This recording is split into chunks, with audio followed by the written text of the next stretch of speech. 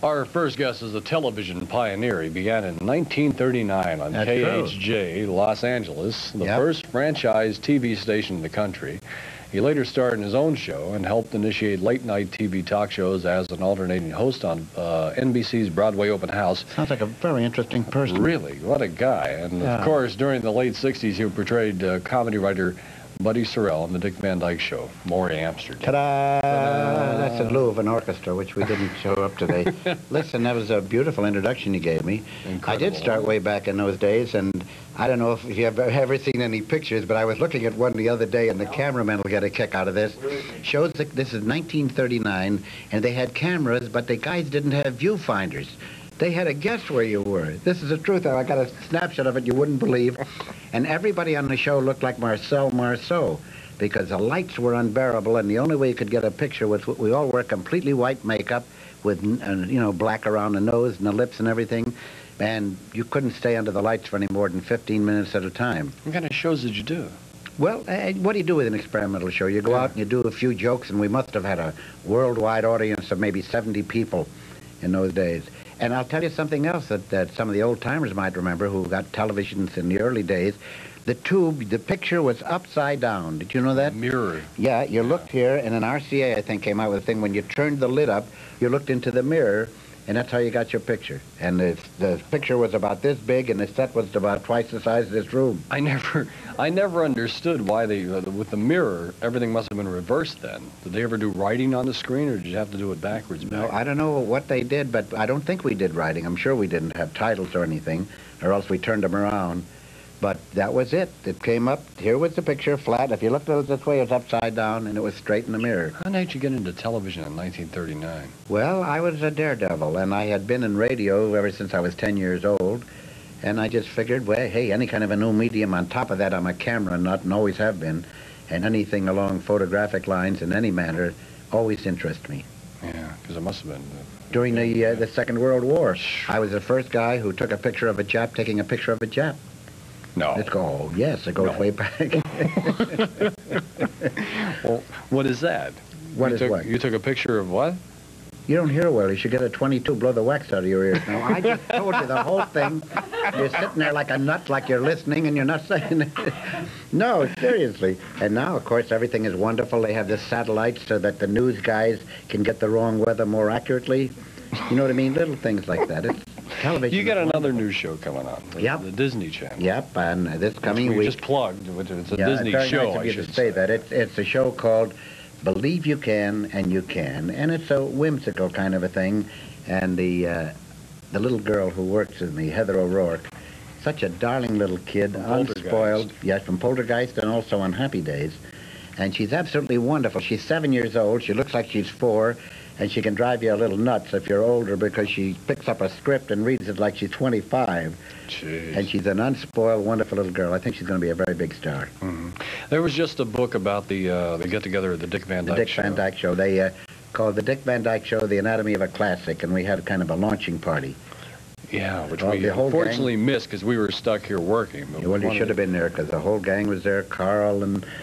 all the gang, Ronnie Jacobs and... I never realized that show actually started out with Carl Reiner being the Dick Van Dyke character. Yeah, he did it. It was he called it Head of the Family. Mm-hmm. And he showed me the original film of it, and he was right. He was just no good for it, and he knew it. He was smart enough to know that he was not the right guy for it, so he and Danny Thomas and Sheldon Leonard went out looking for a fella, and they went to see the show Bye Bye Birdie in New York, and there was Dick, and there was Robert Petrie, and the show went from there. Yeah. Did you realize then what kind of a show you were getting into? Actually, the first 13 weeks, we were almost canceled because we were in 111th place. Today, if you're in 111th place, they don't even allow you in town. But we were in 111. Now, let me explain why. In those days, Perry Como had the #1 television show in America, which went on at 9 o'clock on Tuesday nights for an hour. Right. We went on at 9:30 for a half hour. Now, you're not going to look at a show with big stars and everything to turn to a show that people that you hardly ever heard of a half hour later. Right. The show was great, but nobody saw it. And Sheldon Leonard went to Cincinnati, practically got down on his hands and knees to Procter & Gamble and said, this is a great show. People haven't seen it. Give it a chance. They kept it on for the summer, and the rest is history. Sheldon Leonard. You ever see him in the old movies where he used to always, he always used to play the tough guy, the tough guy. Yeah. You look at him as a... I must tell you about Sheldon Leonard. When we finished the show, I wrote him a letter thanking him for an education because he's the best scene fixer that I've ever seen in my life. He can look at a scene and he knows in 2 minutes what's right and wrong. And he was always such a gentleman. He'd sit there and never stop the scene in progress during the run-through, you know. And when it was over, he'd look, he said, just great. Just great. Everything was wonderful.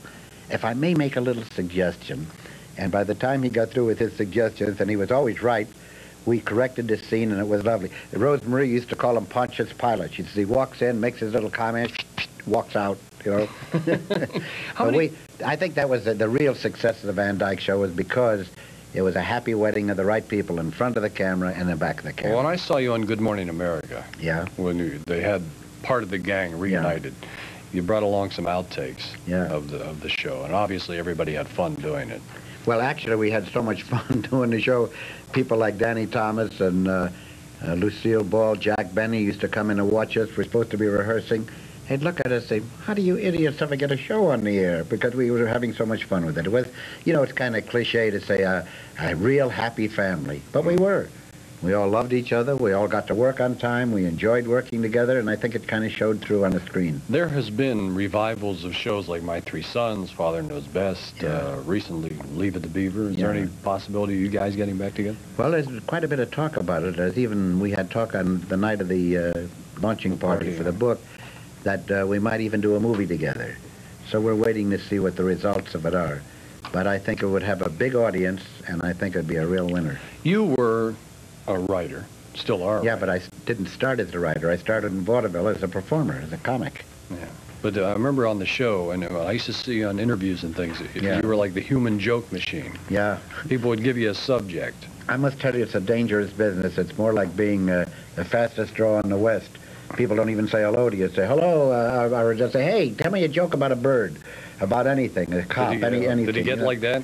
Yeah, it gotten so, you know, I was afraid to talk to people. But then it became part of my life, and the joke machine was made by my father-in-law. It looked like it hung around my neck. It looked like an old organ grinder sing like this. And people, it was so funny, because people would call out a name or not, and I'd take a piece of paper and I'd say, what's in there? What do you want to hear about? A policeman? All right, I'd take it, put it in the box, grind it, and out would come a piece of paper with nothing on it. But I would read it and tell a joke about a policeman. I said, just read in the paper that a famous Chicago mobster died and left a widow and 12 policemen without means of support. Or any kind of a joke, whatever it was. And I would take the paper and throw it on the floor. And when the show was over, people would get up and start looking for the paper. They wanted to read the joke. And then we'd get letters from people and say, where can you get one of those machines? They'd be great for parties. That was a real one. Yeah. But I'm very, very happy with the show that we did, Believe You Can and You Can. It'll be on 8 o'clock on Thursday night. If you're around, no, it's an independent, I think Channel 11 here in Los Angeles. Okay. And it's throughout the country in a great many stations. Terrific. And I was kind of an old-fashioned picture. Everybody had their clothes on. So I think that's going to work pretty good. We're going to bring that stuff back. All right. All right. Marty Ingalls is with us when we come back. I know that fella. Oh, 1,000 years. Funny man.